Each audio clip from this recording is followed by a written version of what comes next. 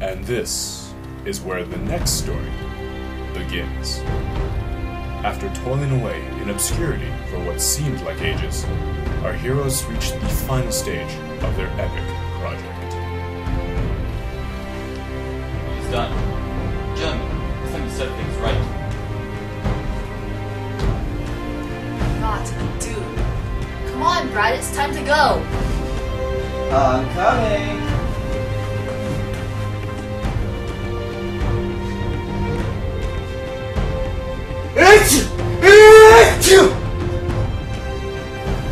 Little did the heroes realize what lay before them on this, their maiden voyage.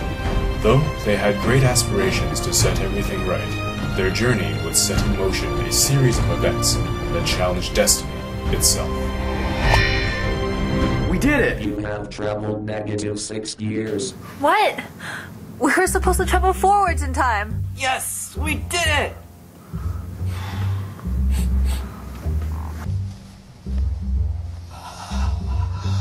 I'm on fire! How can this be? We completed the calculations perfectly. But how could we have traveled to the past? The polarity must have been inverted. I'm still on fire! Deal with it. What do you think we can do about it? I don't know. Maybe we get a new toaster?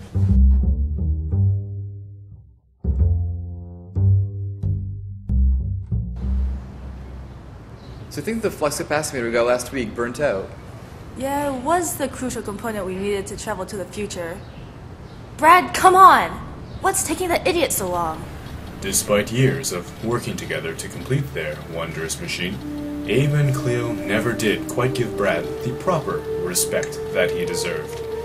At this very moment, had only our arrogant heroes stayed with their so-perceived dim-witted friend, or even turned around to see if he was okay, they might have avoided the complex chain of events about to be set into motion.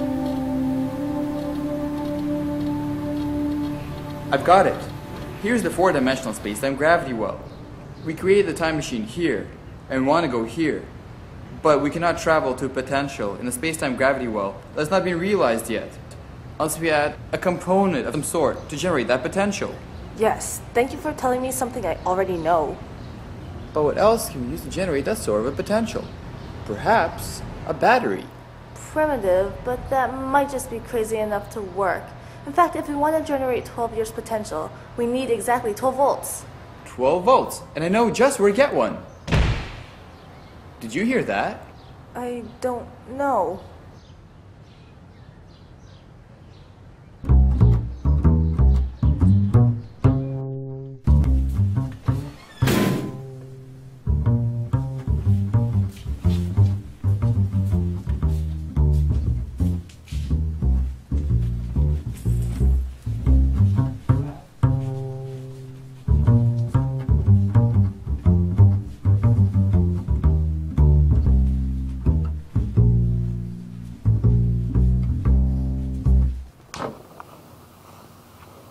This does not bode well. No, it doesn't. So, when things were starting to look bleak for our young travelers, in another flash of blinding light, their problem solved itself. Hey, we're back! Now we can pick this up and go home. Brad, what have you done this time? Well, What almost. do you mean? I was with you guys the whole time. Well, Brad, those lovely two people are obviously not us. We haven't talked to you since your pants were on fire. You tricked Brad into going with you, didn't you? That's so like you, always taking his side. Lady, what are you talking about? I don't even know what's going on or who this is. Well, Alright, everyone, calm down. Why don't you tell us what happened? Well, I was just walking out of class. It was a sunny fall afternoon, and I was really happy because I had just aced my most recent quiz. Wait, that is not what happened. Fine. I was walking out of class, and I was having a terrible day because I had just failed my most recent quiz. Anyway, we're going to go across the street to get some coffee. No, you wanted to get drunk. Hey, I'm telling a story here. We were just about to go when this guy ran into us holding that toaster. He said something like, "I'm really sorry guys for screwing up. Let's go back and Abe can fix everything right up." And then in a blinding flash of light, here we were. Hey, this feels strangely familiar. What are you talking about? I don't know, but we should probably set everything right and get out of here now. We shouldn't be here to begin with, and neither should they. Hey, come on, what are you talking about? Are we in some kind of freaky parallel universe or something? Well, here, allow me to explain. I don't think that's a good idea. You see, here we are in the timeline. Now, the time machine over there says that we have traveled forward 2.3 years. Which means that Brad here must have gone back in time and mistakenly brought you to where you are now. Wait, we want to go back. I have midterms and problem sets due next week. I don't have time for this chase through time or whatever you want to call it. Yeah, bring us back! Believe me, we're trying. Wait. If you're you, and they're you, then who's the them, who are you, that I left this room with in the first place? Until you grow a brain, damn it, stop talking. Wait. What did you say? I thought I left this room with you guys. That means... The people who stole the time machine in the first place Must have been Our past selves! Wait, but didn't you say those people over there are your past selves? Not those past selves, our other past selves. From this time. You know, come to think about it, there really are an infinite number of our past selves. Yes, thank you very much. Okay, so go back into the past with these guys. You two stay here and go look for that 12-volt battery we need to get out of here once everything is straightened out. We'll meet back here in 20 minutes. Your time. Are you coming?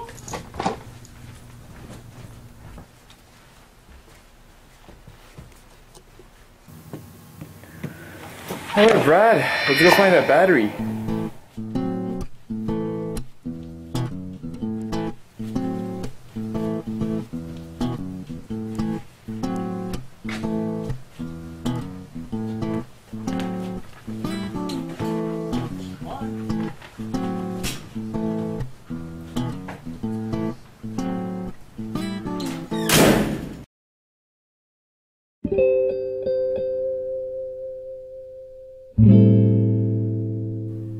We have to sneak into the lab. Ooh, sneaking. I love sneaking. Dude, shut up.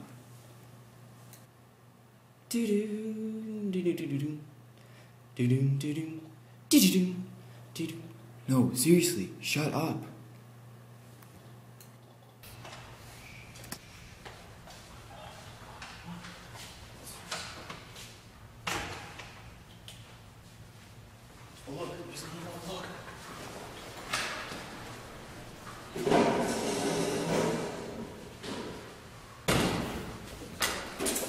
Okay, now you keep watch.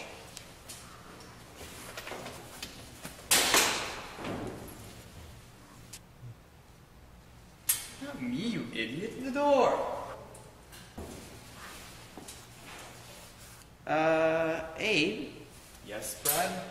doesn't interacting with the past create nonsensical paradoxes? Well, no, Brad. That's not because of the paradox shield that I installed in the time machine. See, whenever you go back to the past, it kind of envelops you in the shield that allows you to interact with the past without directly causing harm. Okay. See, you could go back to the past and kill your grandpa, and the paradox shield would instantly generate a new grandpa for you out of the very fabric of space-time. I see. But that still doesn't justify killing your grandpa. Oh, here, I found it. Found what? Let's go.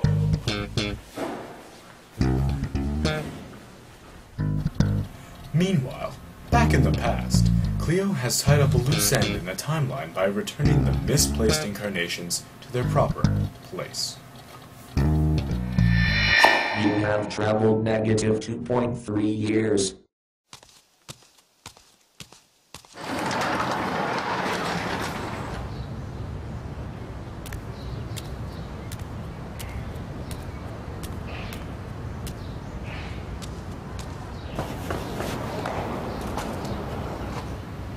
Okay, you guys are back where you belong. Please look into the red light here. Just kidding, it's only a cell phone. But seriously, try to forget what you've seen today. Good luck.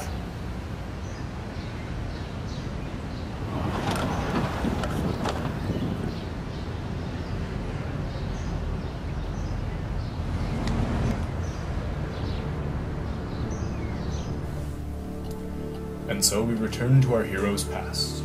Their past selves carried on with their lives, writing tests, sleeping in, doing problem sets, and the like, as if nothing ever happened.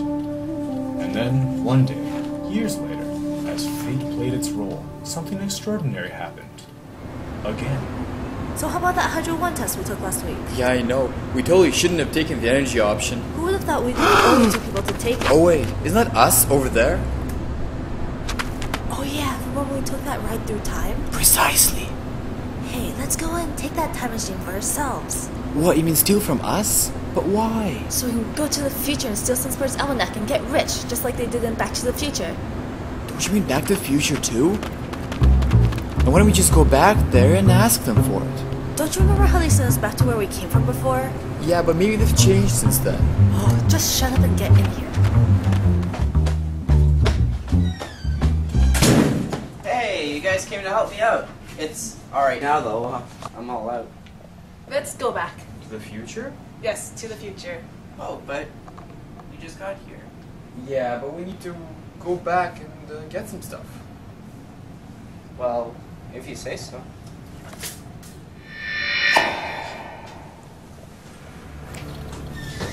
It is often interesting how time travels in circles. Perhaps then, it is not something to be trifled with. You have traveled negative 2.3 years. Back 2 years, but we were supposed to go to the future. I thought it would be easy. I've seen Abe do it before. You guys didn't actually tell me what I did wrong. No matter. We've traveled back 2 years. Think of all the stuff we can do. All the possibilities. Are you pondering what I'm pondering? Why, yes, Abe, but how are we going to fit 42 kilos of potatoes into the back of a smart car? You can't. But we can go back and return this crappy programming textbook we bought back in first year within the 30-day limit. You still carry that around with you? Yeah, why not? What, in the event that you would somehow travel to the past within the 30-day limit? No. In the event that an alien race, which coincidentally uses the same or compatible programming interface, invades Earth, and the only way to stop them is to program a computer virus that will sell out their network with some sort of an infinite killer loop. But so long as we're here, I might as well get my $100 back. To the bookstore! Come on, guys. We need to go back to the future.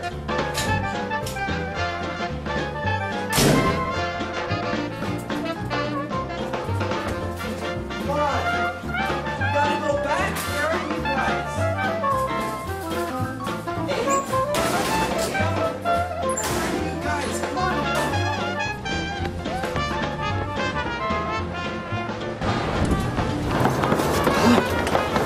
Oh, there you are. I'm really sorry, guys, for screwing up. Let's go back and Abe can fix everything right up.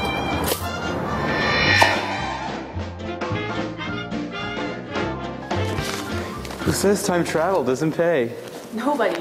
Let's go and do something I've always wanted to do. There you are. You're coming back with me this instant. Don't worry. She and I are the exact same person. Therefore, I have the advantage. I know exactly where to go where she'll never find us. Run!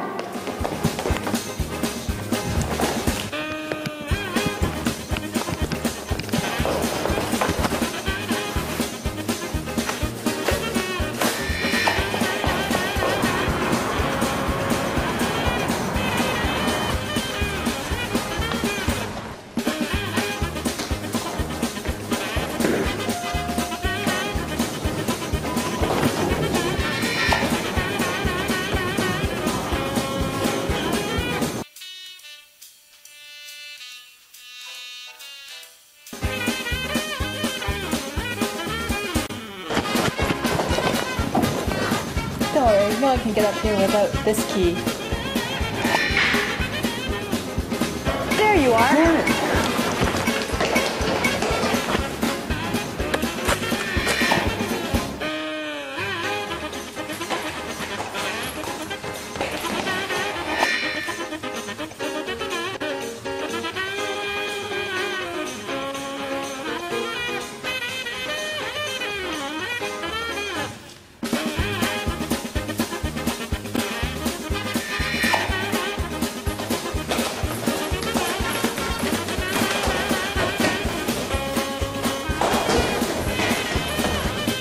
Well, this one is even better than the last.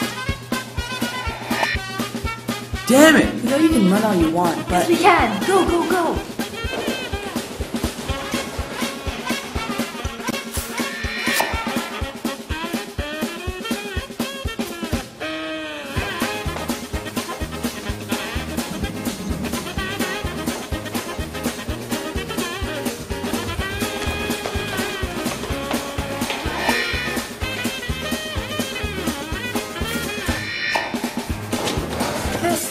This is my favorite, super secret, serene study spot. No one ever comes here. We should be safe. Got anywhere else to run? Damn it, damn it, damn it. In the future, mere moments earlier, Abe and Brad had just acquired that which they needed to repair the time machine and head home. Hey, Abe, what's that? The 14th time. It's a battery. A battery. It will help us fix the time machine and get you home. See, a battery has two terminals across which there exists the potential to do electrical work. Using that electrical potential, we're going to convert it to a time potential within the four-dimensional gravity well using the temporal converter. And that will boost us all the way to the future and help us get you home. Oops, look at the time. Cleo hates it when we're late.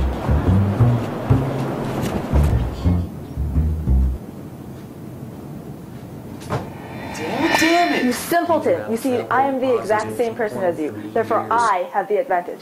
And I have a time machine. Good, looks like you found a battery. Here, you fix it. Seriously, what were you thinking? Now get out of here and try to pretend nothing ever happened. What she means to say is, if you let this encounter affect the rest of your lives, you may end up destabilizing the entirety of the space-time continuum. You really shouldn't get too involved in this time travel business. Unless you have a really good reason, like putting the timeline back to its proper state.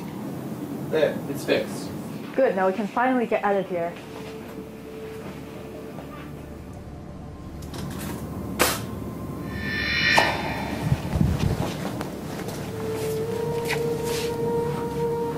What?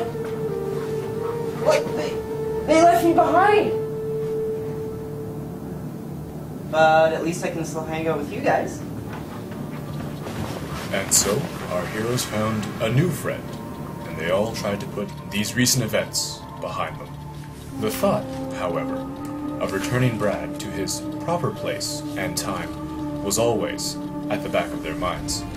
Under the guise of building an ultra-efficient toaster, they obtained the resources necessary to build their own time machine.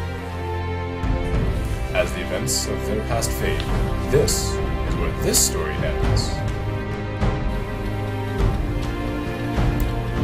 And this is where the next story begins. Come on, Brad, it's time to go.